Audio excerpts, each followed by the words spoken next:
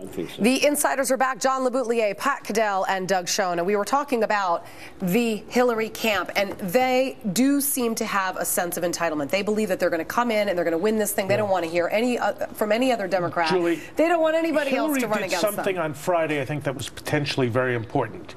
She went to the National Urban League and she attacked Jeb Bush.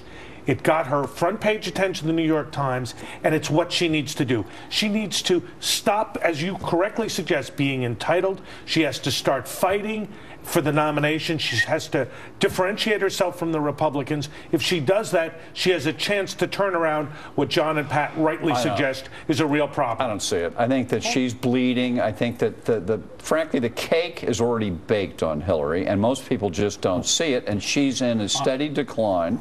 And what Doug said in the previous segment has never been reported anywhere, which is that Hillary really isn't that hungry to work for this thing. Used to be the person who became president was the hungriest person, the one who would crawl over If I was crushed advising glass. Hillary now, which I am not, I would tell her to take the gloves off, get on the trail, answer reporters' questions, Which and she stop. Roll your sleeves up. I want to hear her out on the campaign. Precisely. What she did with Bush, I disagree with you, John. I thought it was a very interesting attack. I showed her really taking him on. What I'm stunned at is Bush followed her and didn't say a word. Right. Just took it like... Why do you think that is, Pat? Well, because I think that he is... Because she's a woman? No.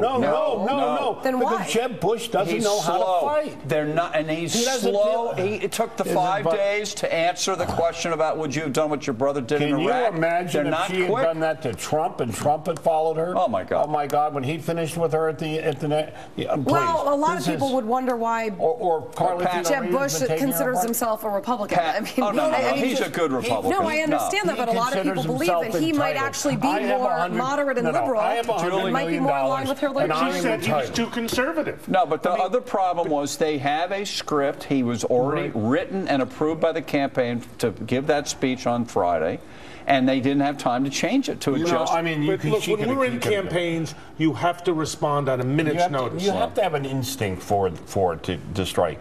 But one of the things that strikes me about the Clinton campaign is that it is not. They just, we don't know. We're not going to answer on anything. All right. T.M. Freeman writes she wants the presidency handed to her, no questions asked. Yep. Well, we do have more questions, but we'll have final thoughts with the insiders instead next. Are you going to give us a ticket? I'm your ticket to this. You should get pulled over more often. No need. You earned so many points. You're practically a hotelier.